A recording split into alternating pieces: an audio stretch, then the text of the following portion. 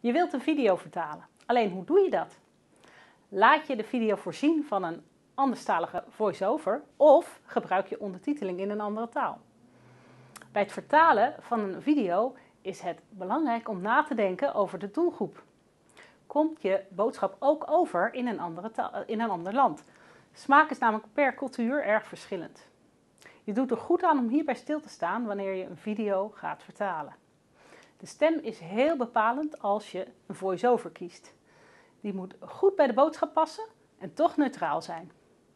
Als vindbaarheid van de video belangrijk is, dan is ondertiteling altijd de beste keus. De tekst van de ondertiteling is namelijk indexeerbaar. Bij deze video hebben wij beide opties gebruikt, zodat je het verschil zelf kunt ervaren. You want to translate a video, but how do you do that? Should you have the video dubbed?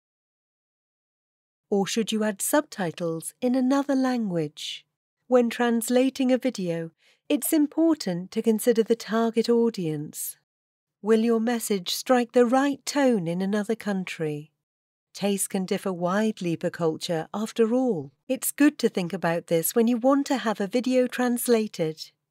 The voice is another important factor if you opt for a voiceover.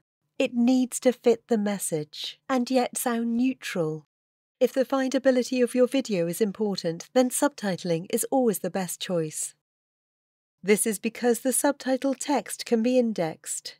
In this video, we've used both options, so you can experience the difference for yourself.